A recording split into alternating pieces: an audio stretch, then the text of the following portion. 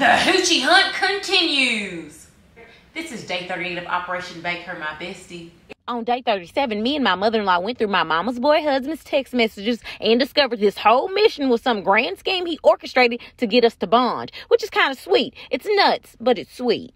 But there's something chafing my backside more than a dry water slide. We still don't know who the heck he was texting. And the only person who may know owns that raggedy sofa bed. That's right, we've got to probe Meredith-loving Uncle Junior for information. Since Uncle Junior's missing a few teeth and the ones that he does have are hanging on for dear life, I decided to make something he could just gum down. Fruity Pebbles cake cookies. They're soft, strawberry and orange, marbled cake cookies filled with Fruity Pebbles. But we've got one huge obstacle. Meredith moved in.